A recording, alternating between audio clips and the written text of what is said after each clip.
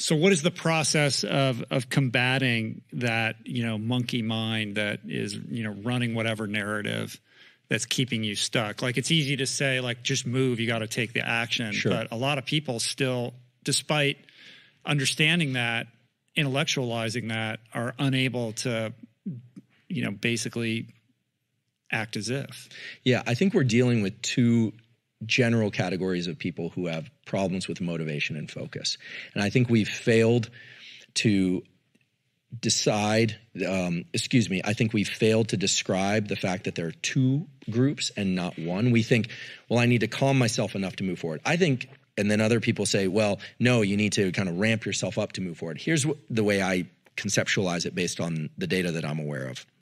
Some people are just hypo-aroused. They're just not motivated enough. And those people would benefit greatly from cultivating practices like superoxygenated breathing. Mm-hmm. So this is something along the lines of like Tumo-type breathing, so rapid, and we look at this in the lab. We're actually running a human study on this now. So 25 or 30 deep breaths through the nose and out through the mouth, then exhaling the breath and holding, learning how to self-generate adrenaline. That's what you're doing when you're doing that. Some version of the Wim Hof technique. Or that's what that is. Brian McKenzie talks about. Right. An ice bath is doing the exact same thing. Stimulating adrenaline response. It actually improves the immune system. There's a published paper on this. Releases adrenaline, which buffers the immune system against infection. But getting good at taking yourself from low energy to higher energy.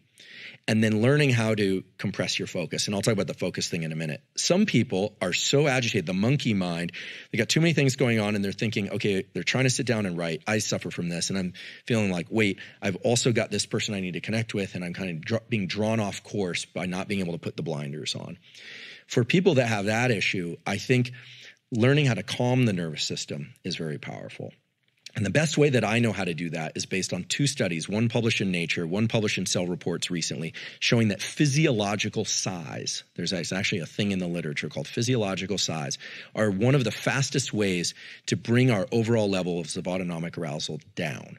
And a physiological sigh is 2 inhales followed by an extended exhale. So it's like,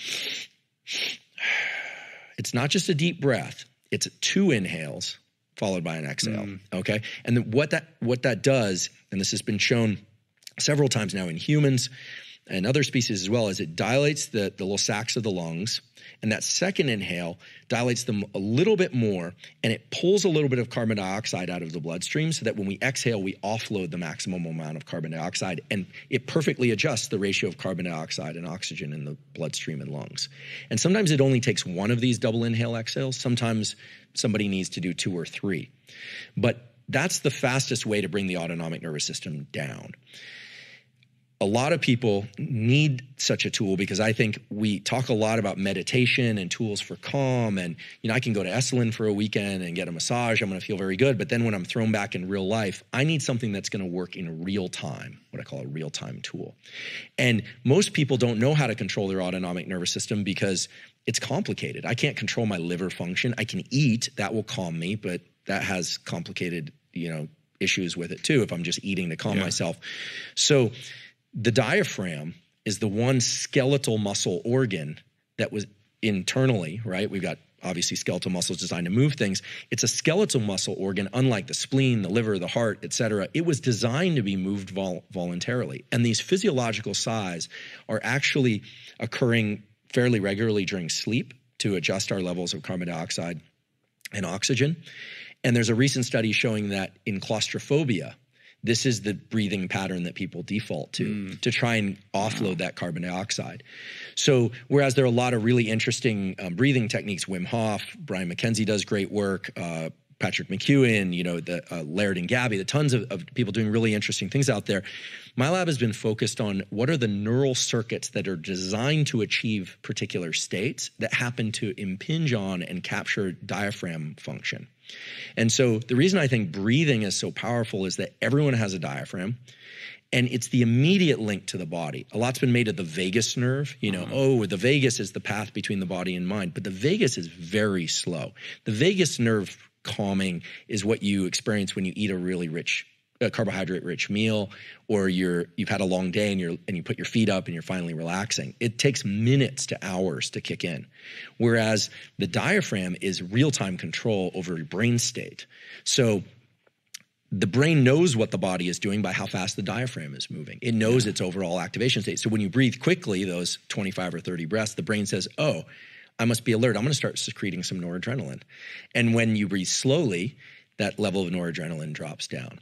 So it sounds so simple, but I think it's only in the last 2 or 3 years that my lab and Mark Krasnow's lab at Stanford and other labs elsewhere in the world have started to identify the neurons in the brain that are linked to breathing and how those two things relate to one another. And I think everybody should have a kit of tools that they can use to bring themselves down and ramp themselves up. I'll just say one other thing about focus. So when we're in a high alert state, something very powerful happens that I think partially explains your ability now to drop into this book writing. When there's a certain amount of adrenaline in our system, our pupils dilate. Remember, the eyes are not connected to the brain. Our eyes are actually two pieces of central nervous system. They are two pieces of brain outside the skull that were designed to control our overall arousal state. And so we can talk about this as it relates to sleep and sleep quality, but when I bring up the level of adrenaline in my body through breathing, or let's say I see a troubling text, or let's just say I just use a very Goggins type approach and just figure out the most painful, inspiring for me reason to do it. You know, it sounds vague because obviously, David, I don't know what goes on in your head, but a tremendous respect for your ability to do this. But he just ratchets himself out of that ditch and puts himself in motion. The pupils dilate. And when that happens, our visual system actually enters something that's a little bit more like portrait mode on our phone. There's a process called accommodation, and your ability to focus on one thing visually actually becomes better, and your ability to see everything else blurs away. And that's the ability to just see that screen of text, or that if you work on pad and paper, to just see that pad and paper. And then as you start writing, what people don't realize is that mental focus follows visual focus. Now, in blind people, it's slightly different. It follows auditory focus. But in most people, your visual focus, as you bring that into really sharp relief, that image of your book, and you stare at it, you're going to feel some agitation and your mind's going to be jumping all over the place. But if you wait just a couple minutes, the rest of the world will disappear. I think this is sort of like the flow state people are looking for. But remember, the gate of entry is one of you have to wade through some sewage before you can swim in clear water. That's the way I always think about it. But the visual focus is what brings the rest of the brain into cognitive focus. And people in the martial arts understand this. You've probably experienced this running when you're feeling exhausted and you can just concentrate on one milestone and get there. You can almost bring that into what you're doing is you're linking that to the dopamine circuitry. You're saying that thing is the milestone, not winning the race, not some other thing outside this immediate environment, that thing. And when you're able to start capturing these peripheral circuits, meaning the body, the diaphragm, the visual system, then you start getting past this whole idea of mindsets, and it really becomes about the body setting the mind. And this is where I think when you say action leads the rest, right? What you're saying is grounded in real neurobiological data.